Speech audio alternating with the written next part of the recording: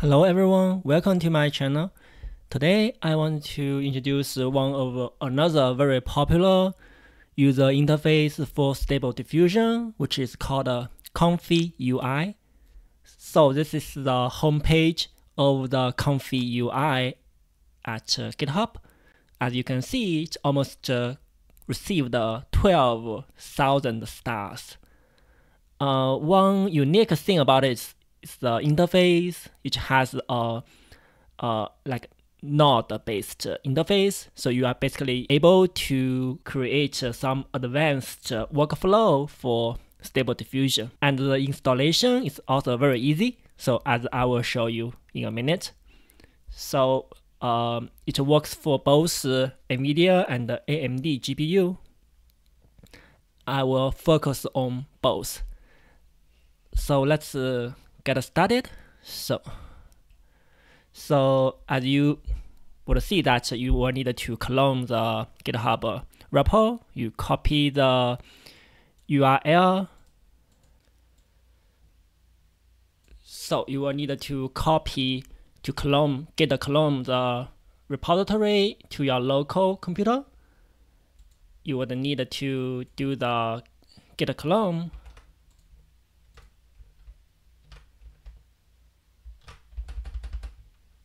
And then you will change your directory to the cloned repository, ComfyUI. You go into that. After you git clone your repository to your local computer, and you would need to place your stable diffusion models into the models directory here. There's a first one called checkpoints. You would put your stable diffusion checkpoints here. So in this case, I have put the stable diffusion SDXL base 1.0 here. So you can also put stable diffusion 1.5, 1.4, or 2.1 here. So this is also needed to run the application. And after the workflow completes, you would find all the generated image under the output directory here. So these are some of my previous generated images. All right. And after that, you would need your Python virtual environment. So if you have been following my previous tutorial, you should have been able to create a Python virtual environment using Anaconda. So if you haven't, please check out my previous video, which include installing the ROCm for AMD GPU and the PyTorch. So in this case, I will activate my Python virtual environment. So, and you would need to install the dependency. So the actual dependency of the ComfyUI is quite simple. So we can check out the requirements.txt.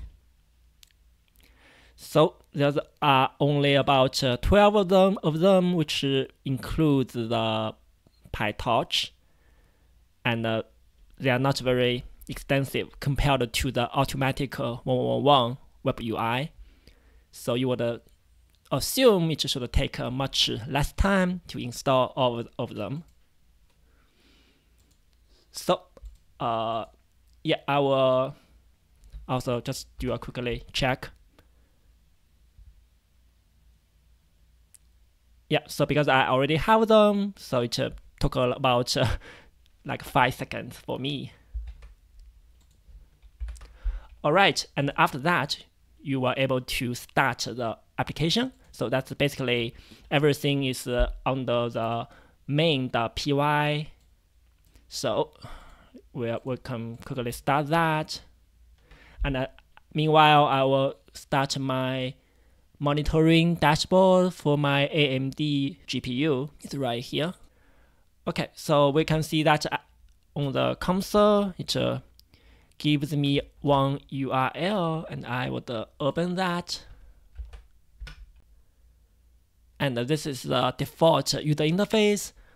I will quickly go through some of it, but I think it's very intuitive because it has different components. So each component is basically a node. So they are connected by the line here. So for example, this is my checkpoint node. So if you have multiple, you were able to select them right here. And it connects to the prompt. For example, here is a text encode prompt. This is the positive command prompt. So this is, I believe this is a negative one. And for this one, this is the sampler. So there are parameters that you can choose. For example, there are steps here. You can import, or you can increase or decrease. This is the CFG. You can also increase or decrease. And this is a sampler name. So there's a drop down that you can choose, like different sampling method you can use. And there's also the noise parameter here. And after the sampling, it went to the VAE decode here. And eventually, this is a generated image, which can save the image here. So because we are using the SDXL, I will try to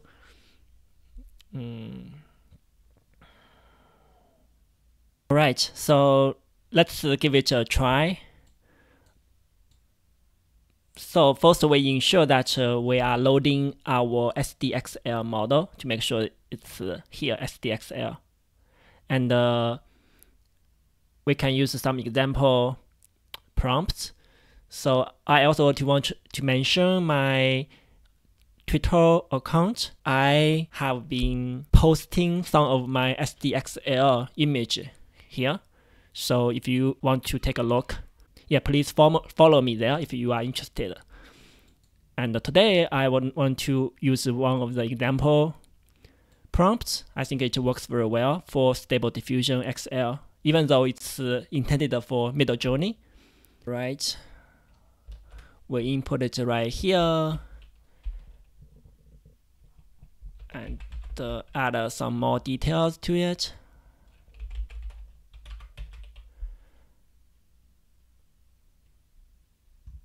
Also, we also want to mention that for SDXL, it is capable to generate a large image. So we increase our dimension for the output, 1024 and 1024. All right, so after that, we can press the Q prompt button, like in the control panel right here. There's a Q prompt. Yeah, let's press that. And in our terminal, we can see that it received the prompt. And here is the GPU monitoring.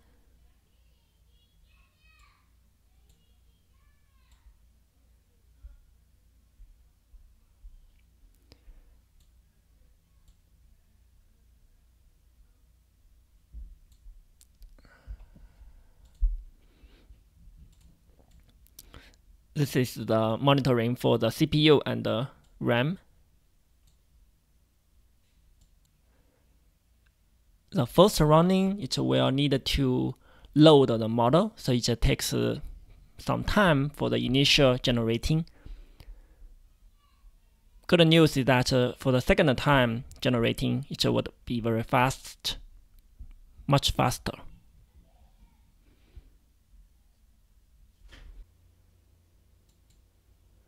Okay, after the model loaded, it just started the generating. And we can see that in our GPU monitoring, it just used lots of the VRAM, almost close to 12 gigabytes. But because I'm also using the GPU for rendering, so it took additional VRAM away. So that's unfortunately, because the total is about 12 gigabytes of the VRAM. So in the terminal, we see that it ran out of memory with regular VAE decoding. Fortunately, it retried with tiled VAE decoding. So it was able to generate the image successfully. So as you can see here on the UI, we do see that it looks quite nice. So as you can see here, yeah, the results looks quite nice. And in our output directory, we can also see that we have one generated image saved, which is called number 8. This is what it looks like. We can see the dimension of it, indeed 1024 by 1024 pixels.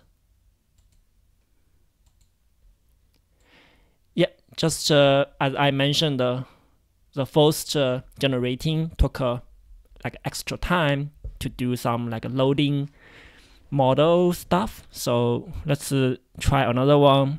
We increase the seed by 1 and click Q prompt.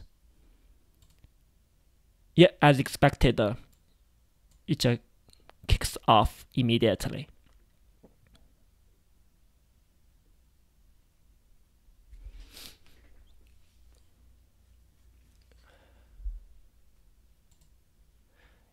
Yeah, we can also see that there's a progress bar on the UI. For example, this is a sampling, which usually takes most of the time. And after that, it's the VAE decode. There's also a progress bar. Yeah, eventually the image was generated. Wow, it looks really nice, right? All right, so, and we see that in our Python console, this time to talk about 37 seconds. And let's generate another one. Yes, usually for the benchmarking, I usually like generate at least 3 generating after the initial one, and then took the average, so it can be like very reliably benchmarking.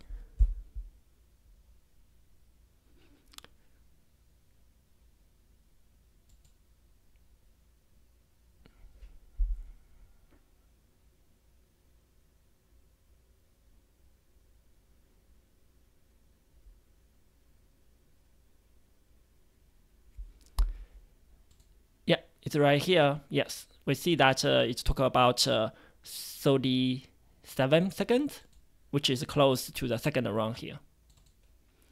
Yeah, let's do another one.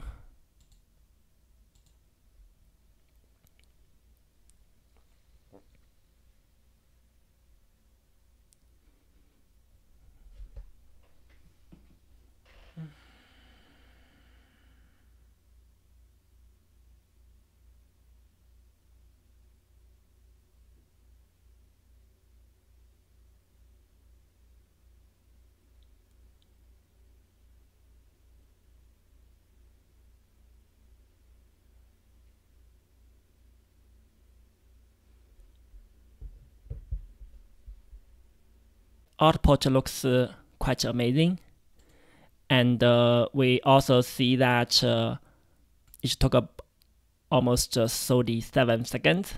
I think it works like really well. That concludes today's video. I hope you enjoy it. If you would like, please share the video and channel to your friends and social media. My goal is to make AI available to everyone using low-cost hardware and designed specifically for AI softwares. Please also donate. I will use all the donation to help people to get access to AI. You can buy super thanks right here on YouTube, or please use my link to Ko-fi and Patreon. Thank you very much. Goodbye.